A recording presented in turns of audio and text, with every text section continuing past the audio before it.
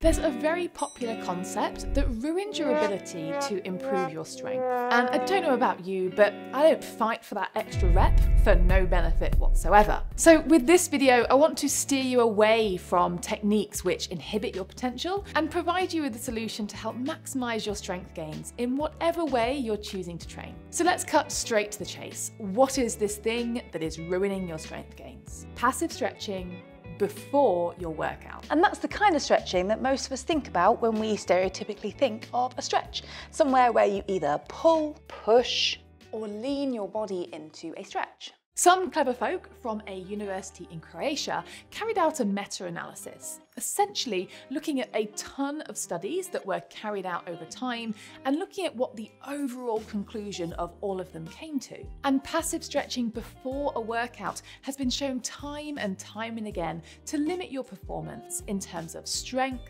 power, and explosiveness. It'll cause you to be able to shift less weight, to jump less high, and to run less fast. Because simply put, passive stretching is encouraging the muscles to relax, which is quite the opposite of what they need to be doing when it comes to improving strength. So what's the solution? What should you do to prepare better for a workout? Stretching before a workout was once thought as beneficial as it improves your range of motion, it helps you move more freely, as well as reduces the risk of injury. And these concepts aren't bad at all, right? So the perfect solution allows us to keep all of these benefits and prime our muscles for better strength gains, and that solution is dynamic active stretching. Dynamic active stretching is a fancy way of saying moving stretches that engage the muscles as they stretch. And these are primarily what we see described as mobility movements. These kind of movements help awaken the muscles of the body instead of relaxing them, gets more muscle fibers firing, gets the mind-to-muscle connection kick-started, whilst also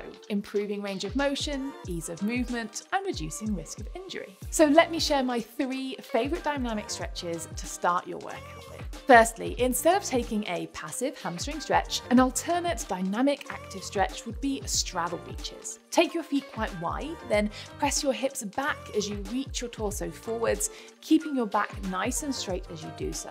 It's your hamstrings that have to pull the body back up to stand, but they're also the muscle that are being stretched.